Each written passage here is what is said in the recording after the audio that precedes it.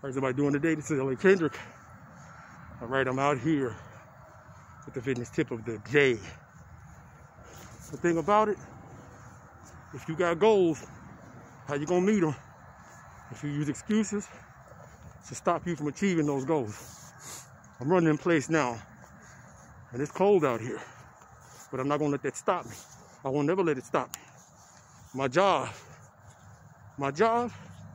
as I get older, is to invest in my health, right?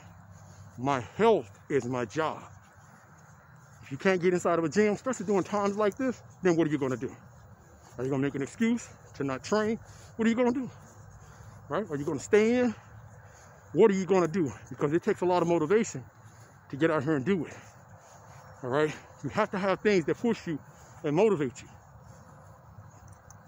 Cardiac arrest and disease is the #1 killer in our country. What are you gonna do to stop it? It's not easy. Sometimes you got aches, you got pains. You gotta work around it in order to make sure that you stay successful in what you're trying to do. Again, it's not always easy. It's not supposed to be. You're supposed to be uncomfortable. So if you gotta get it online, you gotta go out and do it in weather sometimes it's cold or uncomfortable or too hot. Hey, what are you gonna do? What's the alternative? Fall off your game?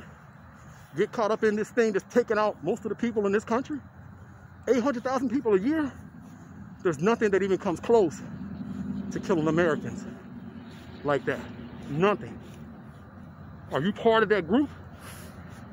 Or you're not part of that group? Which one are you gonna be? Because they only, heart attacks, strokes, diabetes, things like that, those are the things that take you out. And they wait on willing victims. Are you a willing victim? What are you willing to do to change it? You're gonna keep making excuses? Or you're gonna get up there and get it done? Again, this ain't easy. But I refuse to let anything stop me from being as healthy as I can possibly be. So if I do transition to the next life, you know what I've done? I've given it my best shot while I was here. Not to go out, right? Not to die from something that I could prevent. This stuff is serious, but nobody seems to take it serious. Think about this. You can Google it yourself.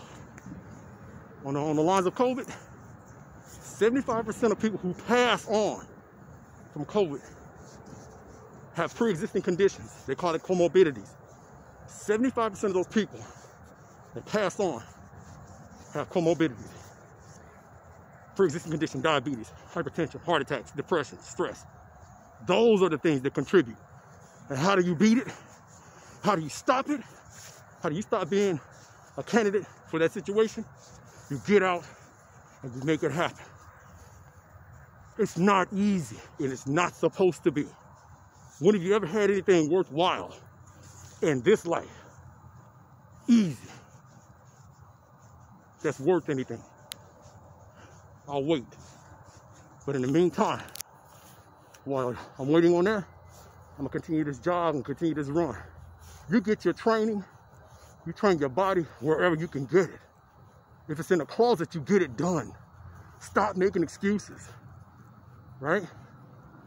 Obesity, hypertension, stress, depression, fear, anxiety, those things take you out. Are you gonna be part of the problem that's plaguing our country, or part of the thinking solution and pass it on to the next generation? I'm not gonna let anything stop me from being active and fit. I'm not gonna let something take me out that I know for a fact, if I put the time in, take care of myself, when I do meet my maker, I can say, hey, I tried while I was here, while I was down there. This has been LA Kendrick with the fitness tip of the day. Hashtag stop heart attacks. Hashtag stop strokes. Hashtag never let your ex catch you looking a mess. And hashtag get it where you can get it. Stop with the excuses. Till next time, think about what I just said, and y'all be fitness safe.